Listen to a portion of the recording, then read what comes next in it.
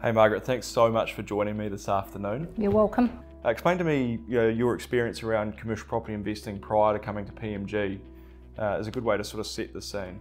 I was always interested in commercial property. I realised I didn't have the expertise, the network to do it myself. Having been bitten once, quite badly, I did a huge amount of Due diligence. Yeah. Having that first experience with you, you over-delivered. You certainly delivered what you said and more.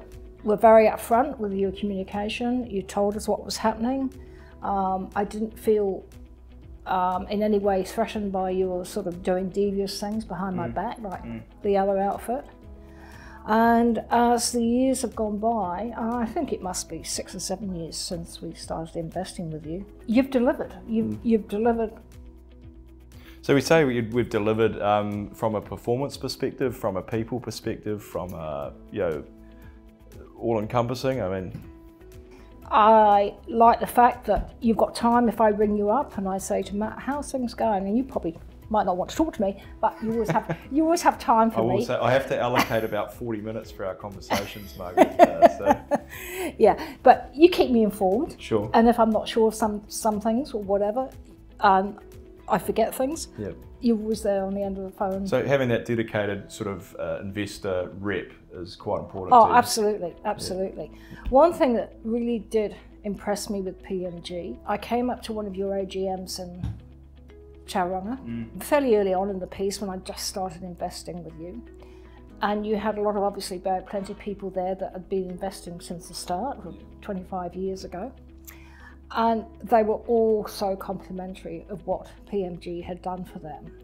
And that gave me a huge amount of confidence. Sure. Because it's nothing like a fellow investor to tell you the truth. On that topic of performance, because we've talked a bit about sort of the qualitative factors, so what makes PMG a strong business around relationships, both with investors and tenants. But what about the quantitative side? So, the actual return numbers relative to, other things in your portfolio or relative to your expectations with regards to our product. When I invested, we knew what the returns would be. But since then, we've had a capital appreciation on the original shares. So we've had a capital appreciation plus, in my eyes, very good returns. Farming's gone through some tough times in the last 12, 24 months. We don't need to delve into the reasons for that, but that's been the case.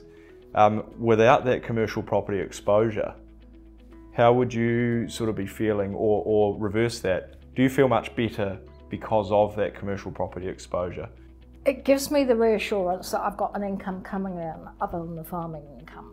My husband and I know we've got that money coming in from PMG, which is quite substantial every month, every 3 months. Sure. And it's not related to the farm, and I don't mix the two. On a sort of lighter note, 3 words to describe, say, PMG's business. Openness, quality investments. That's 3, I'll give you 1 more. Yeah. Okay. It makes me feel secure in my investments. Perfect. That's great. Hey Margaret, thanks so much for your time this afternoon. It's great to have really good people down here in Canterbury and Christchurch, Rangiora, these areas that, sort of traditional sort of farming areas that support our business as we sort of develop and grow a more sort of national reach. So once again, thank you very much for all your, your hard and strong support over the last few years, and thank you for taking the time with me this afternoon. No, and thank you. You're a great company, and I'm not quite sure where I would be without you, but yeah. Yeah, thank you. Fantastic. Yeah. Thank you, Margaret.